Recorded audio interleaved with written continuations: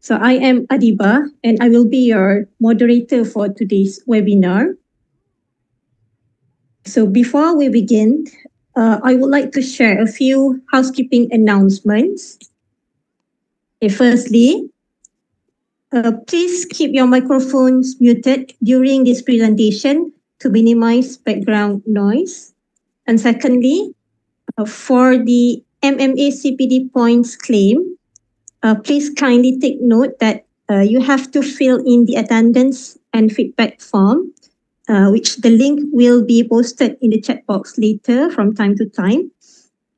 And last but not least, if you have any question, you may drop your question in the chat box, or you may ask the question directly during our Q&A session later. Okay, so without further ado, I would like to invite our speaker for today's webinar session, Dr. Lailatul Haziah Muhammad Fauzi, who is a hematologist at Hospital Chancellor Tuanku Mukhlis. And today, Dr. Lailatul Haziah will be sharing with us a very interesting topic on navigating a rare lymphoma in the elderly. So please welcome Dr. Laila. Okay, Assalamualaikum and good morning everyone. Let me just share my slide. Boleh nampak ke slide saya? Okay, boleh? Boleh nampak? Boleh. Okay, saya start Diva? Okay, boleh. Okay. Alright, so Assalamualaikum and a very good morning everyone. My name is Dr. Laila. I am from the Department of Diagnostic Service of HUKM. Thank you for the East Coast Trufine webinar team for inviting me to give this talk today. Today I will talk about a case of a rare lymphoma in the elderly. Okay. Gerak tak saya punya slide? Saya nampak first page lagi. Okay, gerak. Okay. Case presentation Dr. Adiba? That slide betul ke? Yes. Yes. Okay. Case presentation. Alright, so I will start with my case. My case is a case of an 82-year-old Chinese lady with underlying hypertension. Prior to presentation to the hospital, this lady was ADL independent, so quite a well lady, just hypertension.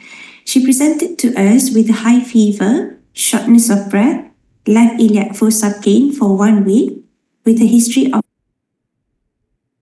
cough for 1 month, associated with loss of appetite and loss of weight. So constitutional symptoms with otherwise quite non-specific symptoms. So on examination, we saw a pale lady with full GCS. She had bilateral periorbital ecchymosis and bruises over bilateral dorsum of hands. She had no hepatosplenomegaly. Initial investigation, FBC shows pancytopenia. The HB was 8.3. There's leukopenia at 3.4 with mild neutropenia and platelet of 99. And FBP shows leukoerythroplastic picture. No abnormal lymphoid cell or blast cell seen. So at this point, the clinical team had a few differential diagnoses, which includes pneumonia, TB, and because of the pancytopenia and high fever, they were also suspecting HLH. Okay, so they sent further investigation to rule out this possible working diagnosis. So what we saw was the very high LDH, 2000 plus, and sky high ferritin at 33,000. Triglyceride was mildly increased.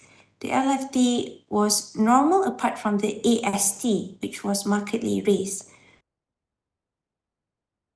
RP was normal, electrolytes, including calcium, to rule out autoimmune ANA, rheumatoid factor, and complementary were all normal. They sent sputum for AFP, which also turns out to be negative. Viral screening, including HIV, hepatitis B, and hepatitis C, was also negative. And SWAB sent serum urine electrophoresis, surprisingly gave a positive monoclonal protein, IgG kappa, with a quantitation of 120 milligram per deciliter. Okay. So next, they sent a bone marrow aspirate to us with the aim, imaging was done. Ultrasound abnormal shows no abnormality. However, CT-TAP shows multiple enlarged lymph nodes at the para-aortic region, lumbar region, and mediastinal region. So note the patient had enlarged lymph nodes both above and below the diaphragm at this point, and some of them were matted. Because of the location of the lymph node, they were very close to the vital organs, and the lady was frail. They didn't attempt to do a lymph node biopsy. Instead, they sent a bone marrow aspirate to us to rule out one, HLH, and also two, to look out for evidence of lymphoma in lymphomatous infiltration. Because the biochemical investigation was suggestive of HLH, and SWAB was positive, and there were lymphadenopathy on CT-TAP. So this was the bone marrow aspirate that we received. Remember, the lady was 82 years old, so the fragment is markedly hypercellular for the age, and we had a hemodilated cell trail. And lo and behold, of course, we found evidence of HLH. We saw many of these histiocytes and macrophage. For example, this one, this is a histiocyte ingesting 4 granulocytic precursors. In this one, the histiocytes is ingesting a granulocytic precursor, some erythroid, and possibly some lymphoid cells as well. And this one is a macrophage ingesting multiple nucleated RBC, as the same with this one. Other than the very active hemophagocytic activities, we also saw occasional abnormal mononuclear cells, which look like this. They are very large. For comparison, this is our lymphocyte and neutrophil. The nucleus is more than about 4 times of a normal lymphocyte.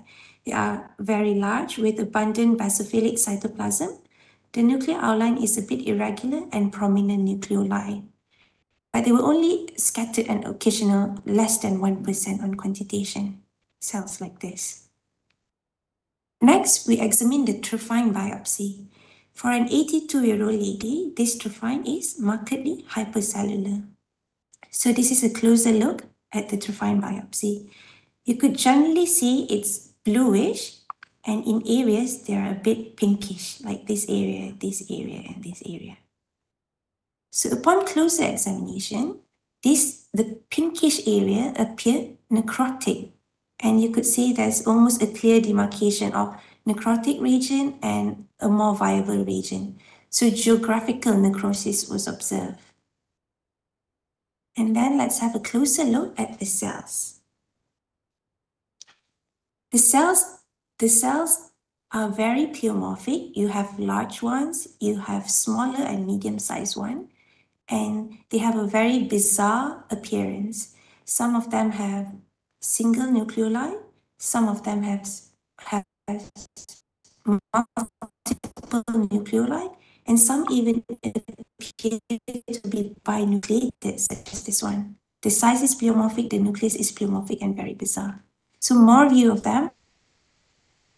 Cells very large with multiple nucleoli, and on the background you could see some lymphocytes, histiocytes, some erythroid series, like this one and this one, and very little, almost no eosinophils, plasma cell, or neutrophils in. So just lymphocytes, some erythroid, and histiocytes. And again, this is to highlight how bizarre they are. Some of them have single nucleoli, multiple nucleoli, and some even appear to be binucleated like this, almost Ritz-Sternberg-like. Again, Ritz-Sternberg-like cells. And another view of them. This is one of the most bizarre morphology that I've seen, so I enjoy looking at the pictures. So I hope it feels the same. So it's very bizarre. Multiple nucleoli, single nucleoli, very pleomorphic, and some histiocytes. Another prominent feature that we could see on the background is how rich it is in histiocyte, these elongated cells, these are our histiocytes. And they are intermingled with our bizarre abnormal pleomorphic cell. And this is not surprising given that we saw HLH in the S period as well. So we kind of expected to see a lot of histiocytic cells like this as well. So now we have a case of an elderly lady, previously well, with large abnormal cell infiltration in the traphyme and lymphadenopathy on imaging finding. So the differential diagnosis at this point includes Hodgkin lymphoma, because we saw some Ritz-Sternberg-like cell, and diffuse large B-cell lymphoma, or anaplastic large cell lymphoma. So this is our working diagnosis initially. So how do we go about, how do we rule out and determine which of these ones are these abnormal cells? So I took this table from the revised 4th edition of WHO, which outlines what you should think about when you see large Ritz-Sternberg-like or Hodgkin cells. So I have divided this into 4 main groups. The first one is our nodular lymphocyte predominant Hodgkin lymphoma and its cousin, T-cell or histiocyte-rich large B-cell lymphoma. These two entities have similar microscopy and immunophenotyping finding. The second one is classical Hodgkin lymphoma. The third one is Dlbcl, and the final group is anaplastic large cell lymphoma. Okay, let's look briefly into these 4 differential. For the first group, they would have a nodular or diffuse infiltration pattern with a background of small lymphocytes. And in the NLPHL, you would see the large bizarre cell or LP cells, we call them. In both cases, these large abnormal cells should preserve their B-cell program, meaning they should have CD20 and CD17 and alpha should still be positive. And their CD30 and CD15 will be negative. In contrast to classical Hodgkin lymphoma, they would have lost their B-cell antigen expression or very weak expression of, for example, PAX5. It'd be very weak, and they would be CD15 and CD30 positive. Classically, they would have a lot of background reactive cells, which includes plasma cell, lymphocytes, and eosinophils. We don't see very much of them for our case. The next differential you should think of is our diffuse large B-cell lymphoma. It has many subtypes, and regardless of any subtype they should have B-cell antigen expression. And certain subtype can be CD30 positive, but most of them will be CD15 negative. So some will be CD30 positive, but mostly will be 15 negative. And our last differential for large pleomorphic bizarre cell is anaplastic large cell lymphoma. It is characterized by the presence of hallmark cell. They are large pleomorphic with kidney-shaped nucleus. So could the large cell be these hallmark cells? Because they are T-cell lymphoma, ALCL is a type of T-cell lymphoma, they should express T antigens. In small number of cases, they might lose the pan T-cell marker of CD3, but most cases will be CD5 positive. And they also have a strong CD30. So try to keep this in mind as we go through our IHC next. So we start with B-cell marker. We send for 2 B-cell markers, CD20 and CD79 alpha. And our large cells turn out to be positive for the B-cell marker. I particularly like CD20 because it is a membrane marker and it clearly highlights the outline, so you could see how large they are as compared to your normal lymphocytes. They are really large and really pleomorphic. Some of them are not that large, like this one's over here, but most of them are very, very large. And 79 alpha shows they express B-cell antigen. Next, we do T-cell antigen. We also send for 2 markers, CD3 and CD5. And both CD3 and CD5 only highlights the background cell, the scattered reactive T cells. Meanwhile, our big, large cells are negative for T-cell markers. So now we know it's a B cell. Next, we did CD30 and CD15. because this could also rule out or rule in what could be the diagnosis. CD15 is negative for the large cell, and our large cell express CD30. So let's go back to our differential. So if it is NLPHL or T-cell rich large B-cell lymphoma, they should preserve B-cell program. We have 20 and 79 alpha, but CD15 and 30 should be negative. So it is not this one. Next, could this be classical Hodgkin lymphoma? Unlikely, because classical Hodgkin lymphoma would have lost B-cell antigen expression, or at least it would be weakened. Ours have strong CD20 and CD39, 79 alpha.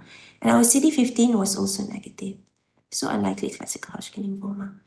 Is this ALCL? Also unlikely, because ALCL should express T-cell antigen, whereas our CD3 and CD5 were both negative. So it's looking more and more like we have a case of Dlbcl, but we have CD30 positivity. Okay.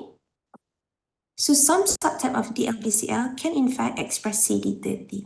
These subtypes include the anaplastic Dlbcl, mediastinal type of Dlbcl, and also EBV Dlbcl. So let's have a further look. What could this be? So as with any case of Dlbcl, what you should do next is to molecularly classify them. So determine whether this is a GCB or non-GCB subtype. So we send this 3 marker. Our CD10 is negative, BCL6 is negative, and our MUM1 is positive, making this a non-GCB type of Dlbcl.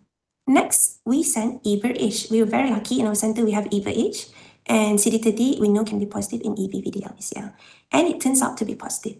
On closer look, the large cells are the ones that are positive for EBV-H. So our final diagnosis for this case is HLH secondary to EBV Dlbcl. Okay, let's discuss some important learning points from this case. The first thing I want to talk about a little bit is on HLH. This is a rare life-threatening syndrome that occurs secondary to severe systemic immune activation. It can affect patients of all ages as inherited disease, where they would present in childhood, or it could be secondary HLH, as in our case. It could be secondary to conditions like hematological malignancy, autoimmune disease, or immunosuppression. So in our case, it is HLH secondary to hematological malignancy. So just briefly on the diagnostic criteria, it was first published in 2004, HLH 2004 it is called, but this is largely catered to the pediatric population. In 2016, another classification diagnostic criteria was validated, but this was mainly used in the setting of systematic juvenile idiopathic arthritis, because they saw in this type of patient, they often present with macrophage activation syndrome. So this classification or scoring system was created. More recently, in 2022, a scoring system called the H-score is validated for adult population to diagnose HLH. So it takes into account all these criteria like fever, organomegaly, cytopenia, TG fibrinogen. And it is said to be able to sensitively and specifically predict HLH if a patient score more than 235, and it is unlikely to be HLH if the score is less than 150. And in our case, our patient scored 235, more than 230 is suggestive of HLH. So this patient indeed had fulfilled the scoring system for HLH diagnosis. Next, I would like to briefly talk about HLH morphology in a bone marrow aspirate. In 2018, a paper written by Gars et al. Clearly analyzed about 70 cases of possible HLH and came up with the optimal cutoff value of the threshold that could predict HLH, the threshold of how many hematopoietic cell ingested by the macrophage to accurately predict HLH. So this is what your normal histiocyte should look like. Normally, they do ingest your blood cells, but it should only be your red blood cell or at most a single nucleated red blood cell. If they are ingesting more than one RBC and more than two nucleated RBC, this is very suggestive of HLH. So these are the threshold. If RBC, the threshold is 4, and RBC2, granulocyte 1, lymphocyte 1, and a total of 6. Anything more than this is highly suggestive of HLH. So we saw our patient just now had multiple NRBC, multiple granulocyte and lymphocyte in a single macrophage, which is highly suggestive of HLH. Okay. Next, let's talk about Dlbcl. So how do you classify Dlbcl? You could classify it in various ways. The first one being classifying it according to their morphological variants. The most common one being the centroblastic Dlbcl. And the next commonest one is immunoblastic Dlbcl. Most cases will be centroblastic, in which more than 90% are centroblasts, which have multiple peripherally located nucleoli. And some cases is immunoblastic, the LBCL, where they have more than 90% immunoblasts. However, classifying them according to morphological variant does not give much for prognostication. It doesn't mean anything. A more important typing mechanism is probably the molecular subtyping. You subtype them into GCB or ABC, like we did for our case. So you send for CD10 and BCL6. If it's positive, send for MUM1.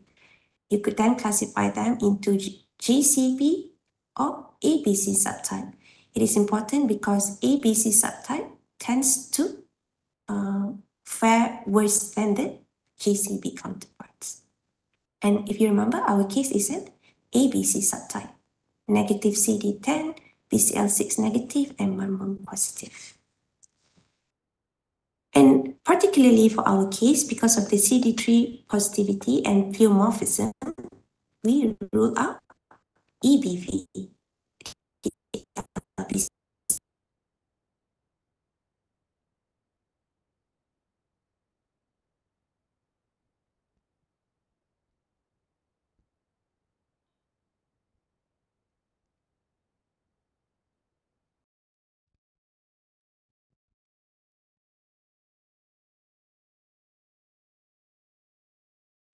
Age in the 8th decade and commonly seen in patients above 50 years old. But as more case report emerges, it has also been seen in patients less than 50 years old. So WHO rename it to EBV positive DLBCL. They dropped the elderly.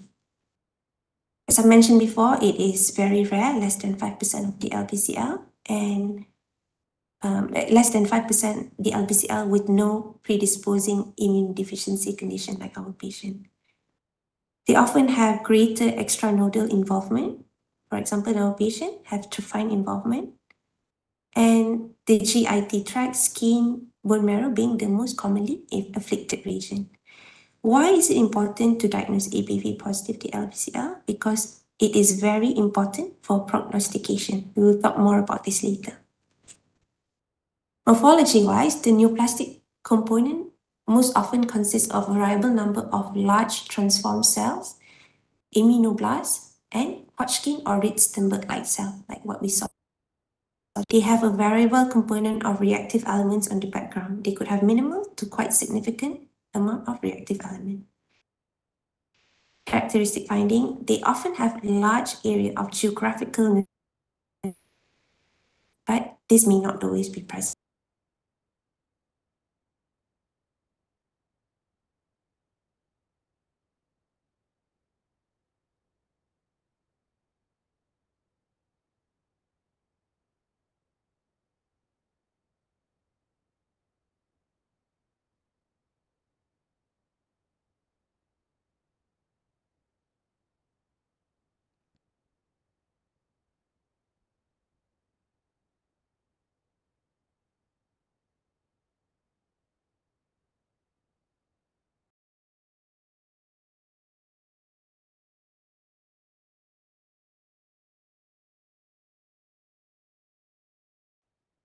be done is to send for EBIH. This is mandatory for the diagnosis for EBV positive Dlbcl. And you would see with EBIH, the atypical cell, most of them will stain positively for the EBIH. So I've mentioned before, it is important to diagnose this entity because of their very bad prognosis.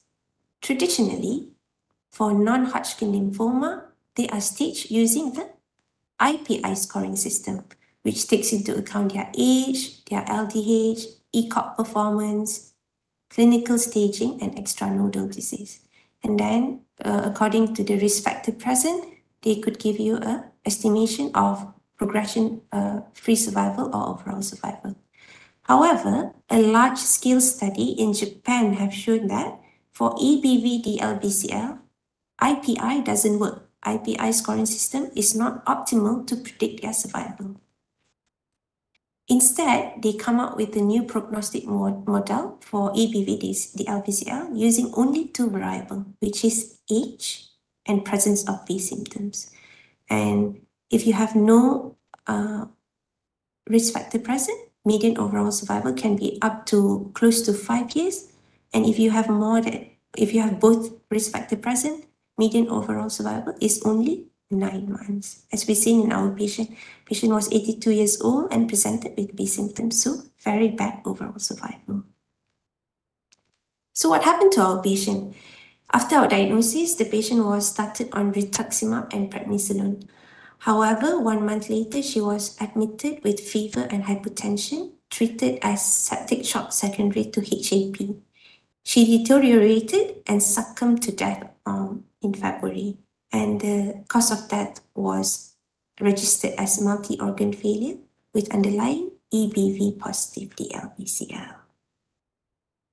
So the take-home messages from my sharing today is the HLH criteria, the differential diagnosis of large cell lymphoma, and this rare entity of EBV DLBCL, and how bad the prognosis is. I would like to take this opportunity to thank Prof. Nuraida and Prof. Surya Hayati with Prof. Shikin for discussing this case with me, and also my colleague Dr. Priya and Dr. Fikri. Thank you very much. That is all from me. Thank you very much, Dr. Laila, for a very interesting case sharing. Okay, so for the next session, so I would like to open for any of the participants who would like to ask question or you want to share your experience. So you may type your question in the chat box, or else you may unmute yourself and ask directly the question.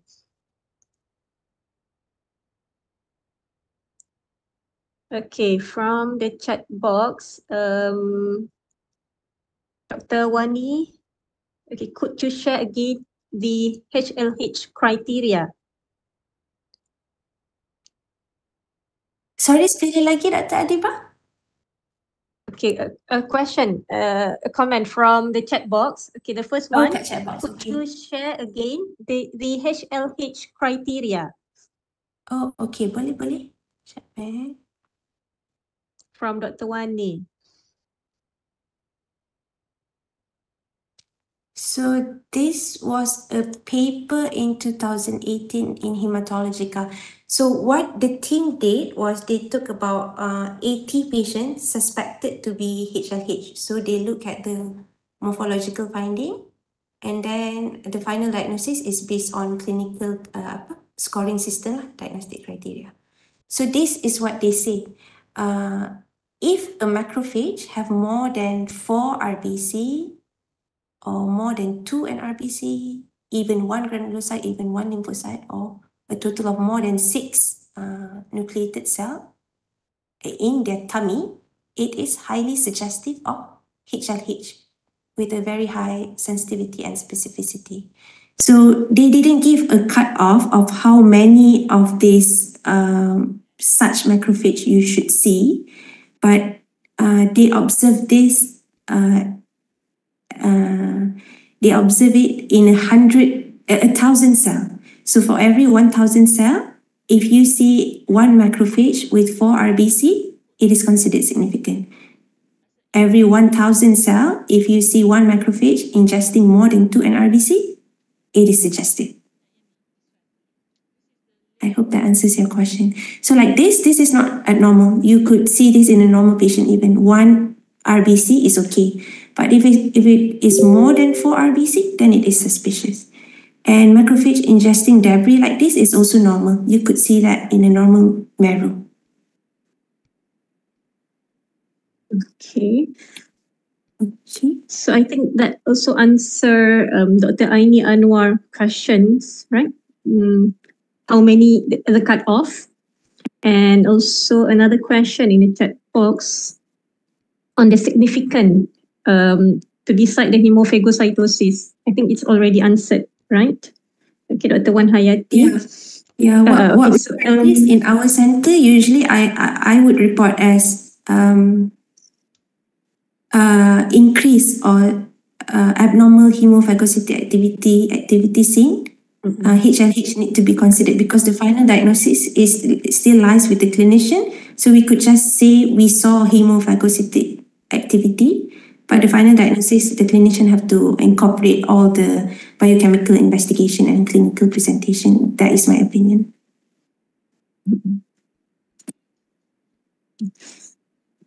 Okay. Is there any other question? Or maybe Dr. Faiz or other specialists would like to add some more? Or any experience sharing? Dr. Faizato here. Thank you, Dr. Laila. Very interesting case. A few things I want to add on. Like if you see a marrow, a tripine with this kind of bizarre looking large cells, other than thinking of just lymphoma, you need to think of whether it is a poorly differentiated carcinoma. Okay, and by the time then what we think about carcinoma, that cells tends to be in together. But in this case, it's all individual cells diffuse between the cells. So maybe you can throw in pan-CK, CKAE1, AE3, just to rule that out. And another thing in centers that do not have EBA, so you're not that fortunate to have EBA yet, Dr. Laila,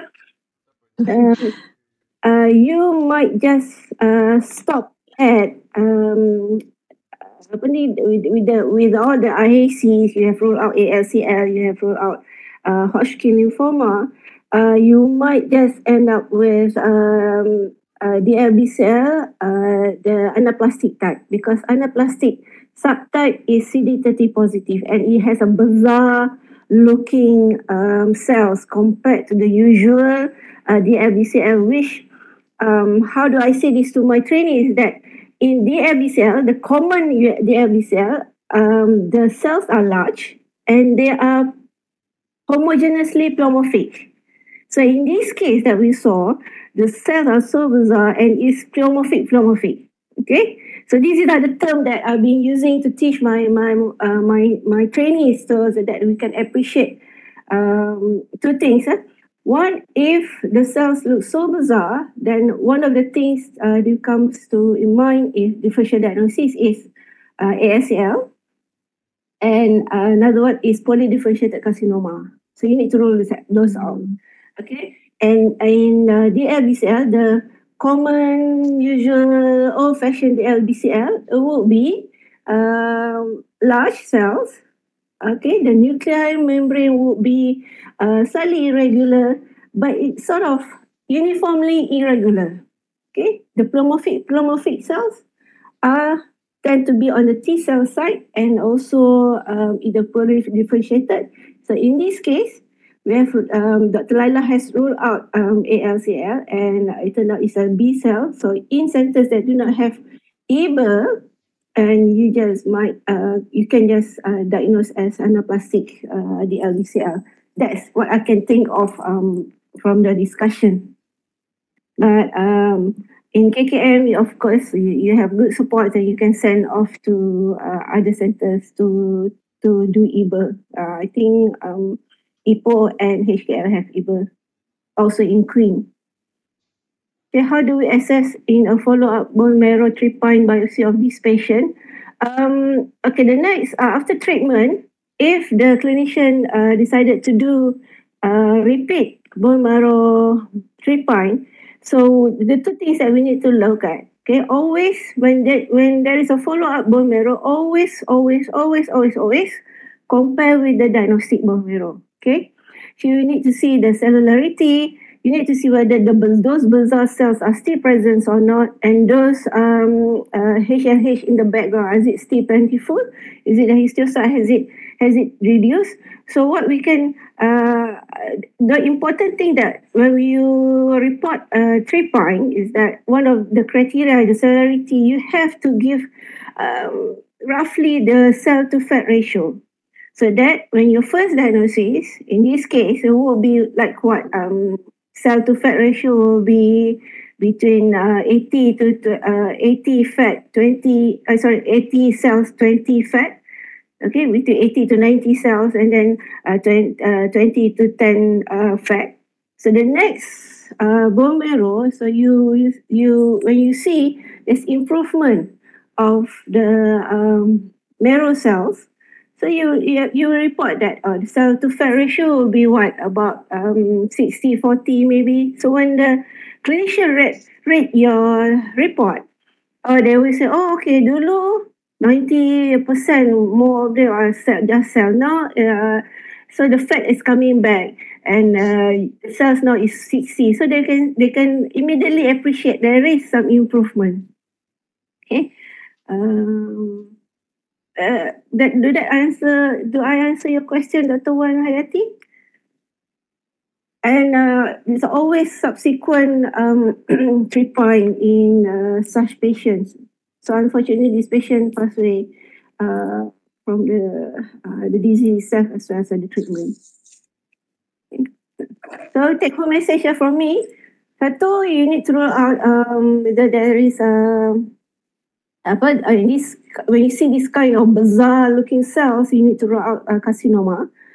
Okay, and another one is that when you see a follow-up troponin, always compare with the previous one.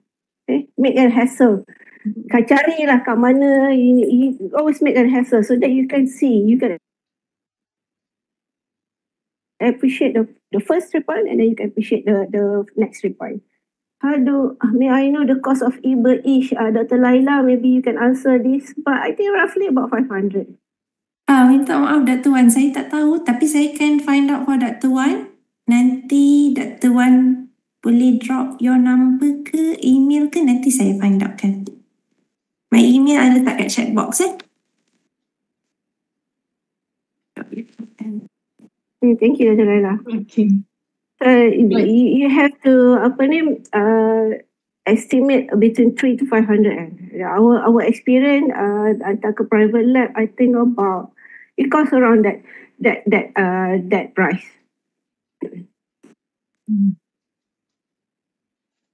Thank you, Dr. Thank you Faiz, very on much. pointing out the carcinoma. I put tak terfikir, betul juga. We should rule out carcinoma juga with that bizarre looking cell. Thank you, Dr. Faiz. Yes, okay. Thank you very much, Dr. Faiz. Is there any more question? Okay, if there is no more question, before we end this session, I would like to remind all the participants again, please kindly fill in the attendance and feedback form, in which the link already posted in the chat box, to claim your CPD points. And again, I would like to thank our speaker for today's session, Dr. Laila, for the great case sharing and discussion, and also Dr. Faiz for the additional information. And if to all participants, if you do have any interesting case to share during this webinar, please do not hesitate to contact us so that we can arrange a session for you to present the case. Okay, and so we end our session today. Thank you again. Until we meet again in the next Bone Marrow Refine webinar. Thank you and Assalamualaikum. Salam, thank you everyone.